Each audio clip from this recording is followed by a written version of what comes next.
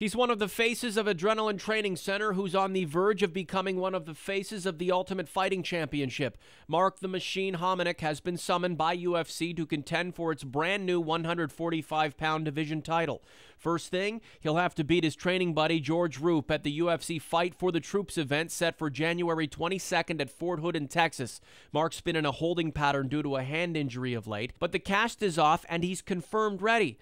Actually, he's taking a bit of a step back. Had he been healthy, he'd be fighting for the belt early next year. It's frustrating knowing that I did have the UFC title shot in my hand. It was just, the injury to my thumb, it wouldn't give enough time to train. So you got to look at what's best for the long term. And I know, I do one more fight, I'm right there in contention again.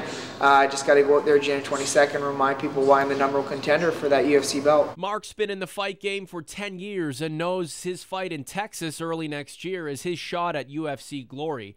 Adrenaline boasts another star who is eyeing down a UFC fight, and he's a good bet because Chris the Menace Clements just knocked out UFC veteran Jonathan Goulet in Quebec to win the ringside welterweight belt. The UFC's coming April 30th is the rumored date for Ontario, and I'm pretty much on the borderline of getting on that show.